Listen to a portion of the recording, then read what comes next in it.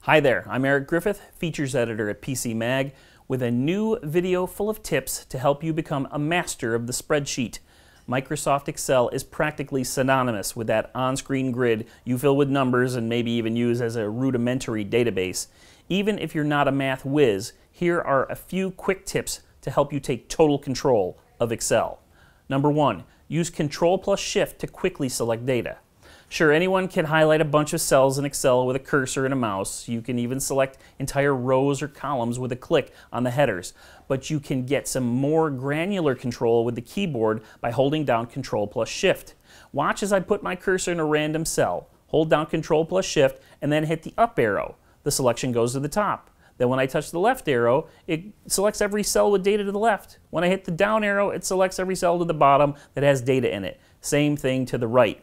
Of course, it makes more sense sometimes to just get all the data at once. You can do that by clicking Control-Shift-*, or actually it's Control-Shift-8. The asterisk is the symbol over the number 8 that looks like a dirty drawing by Kurt Vonnegut or a Walmart logo.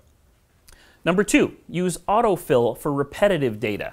There's nothing worse than repeatedly typing data into Excel that's just a series of incremental numbers. Dates, for example, are among the worst.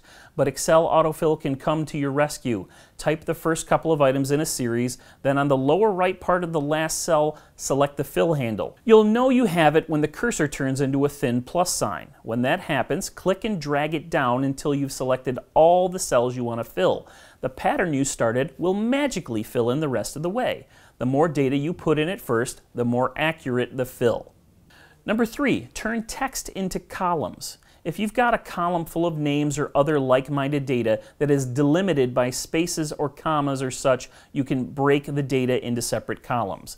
Delimited is a fancy word in this case for separated. What you do is select the cells with the info in question, click on the Data tab, click Text to Columns, then choose to separate them by those delimiters or even by a fixed width. You'll see an example in the dialog box. Click Next to pick the delimiter, in this case a space, then click Finished. The column will magically fill in. Number 4, use Paste Special to transpose data. You've got a bunch of rows in a spreadsheet. You really want them to be columns, or vice versa. You'll go nuts moving them from cell to cell using cut and paste, or worse, retyping. Instead, select all the data, copy it, move the cursor to a new cell, then select Paste Special. In the dialog box, click Transpose at the bottom, then OK. The data will be pasted in the opposite orientation as before, just as you always wanted. Number 5, write the same thing over and over, but just once. This is one of those things you just don't know about when you first work with Excel, but it's a lifesaver. If you need to write the same thing over and over and over in random cells for whatever reason, hold the Control key and click into each cell to select it. On the last one, type whatever you want, then hold down Control and hit Enter. Just like that, every cell you selected is filled.